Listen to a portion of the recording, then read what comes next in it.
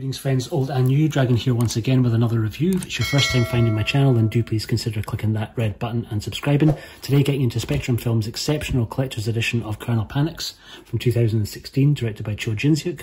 This is a compelling mix of art house movie, meets exploitation movie, meets cyberpunk thriller, meets sci-fi movie.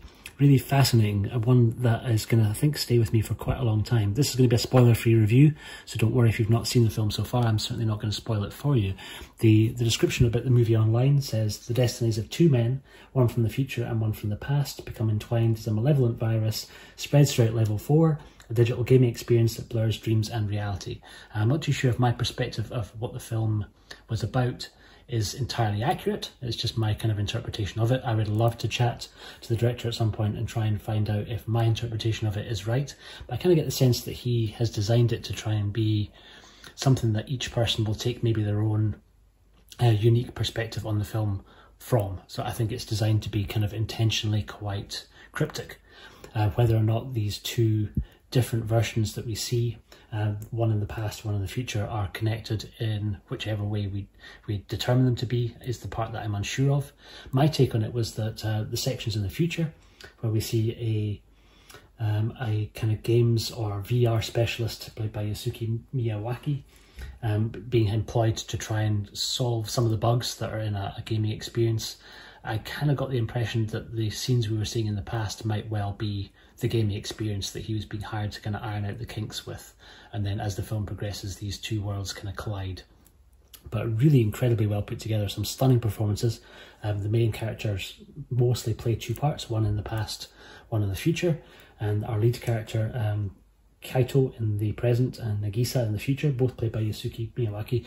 Phenomenal. I think he's a stand-up comedian in real life and does a really incredible job. He's really, really watchable and very different personalities than the two different versions of him that we see. So he's quite meek and quite mild in the present, and then really quite arrogant in the future, kind of very, very sort of different character types.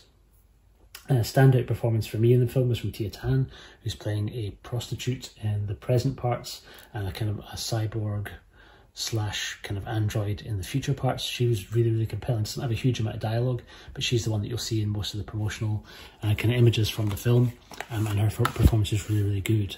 It was really compelling. So I think as a film overall, it's not going to be everyone's cup of tea. I found it kept me guessing the whole time and was really beautifully put together. Cinematography is exceptional by Tetsuhiro Kato.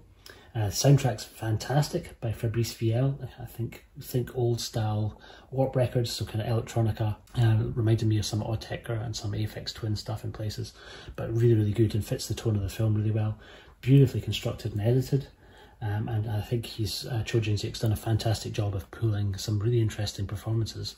So again, I would say that it's something to dive into if you enjoyed low-budget sci-fi movies like Primer from a few years ago, about the group of guys who made a time machine in a lock-up storage unit, where the concepts are the bigger thing, where the budget can't, there's just not the budget there to deliver in terms of visual spectacle in a way that you'll see in big, massive blockbuster movies. The ideas have to be much, much larger and much, much stronger to kind of really make the film compelling in different ways, and this delivers on so many different levels in that regard. So I think some of the themes that they're exploring here are really big, and they're explored really well. So it does have a kind of horror slash gore element to it as you get further through the end. There's a quite violent conclusion to the movie.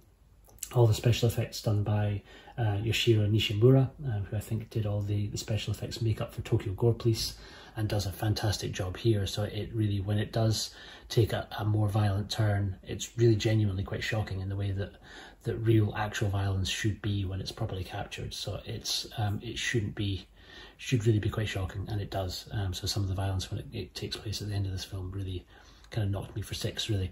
Not in a way that feels not in keeping with the movie, but in the way that it's just been really, really well handled, really well shot, and really well staged. And by that point, when it arrives, you're quite invested in the different characters. So it was pretty, it hit pretty hard in the best possible way. Really effective. I think the title, Colonel Panics, is a play on kernel panics, spelled Kernel, which is a Unix term and describes the safety measure implemented by the operating system upon detecting an internal fatal error. So I think it's really kind of playing off the fact that the VR program inside the movie has huge issues which start to collide with the real world with devastating effects. But yeah, really, really fantastic. And this release from Spectrum was pretty beautiful. It's not English sub friendly. Don't let that put you off though. I will leave a link down below to my good friend Will over at the Hong Kong Cinema Appreciation Society, who put together a great video about how to add subtitles to these releases if you're so inclined to do so. You will need a Blu-ray burner.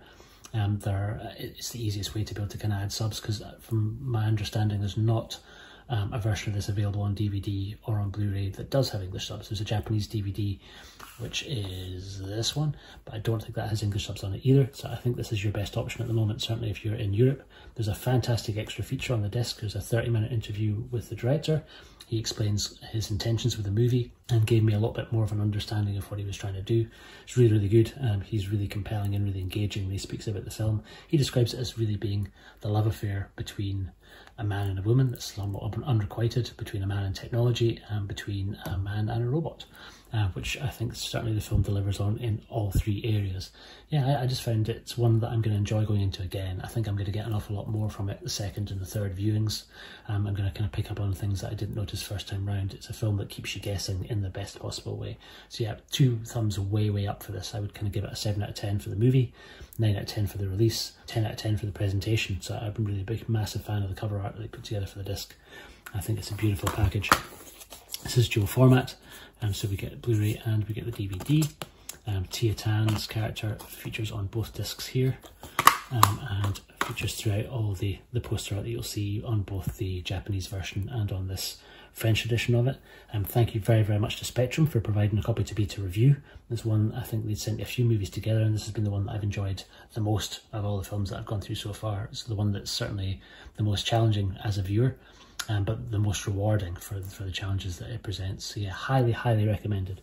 One that I really enjoyed way more than I thought I was going to. I didn't know very much going into it. And like I say, it's one that I think is going to stick with me for a very long time. Performances overall, fantastic, first rate, and 2 thumbs up to Cho Jinseok. I'm intrigued to see what he does next. Spectacular work for a debut filmmaker. Thank you very much for watching. I will see you on the next one. Take care.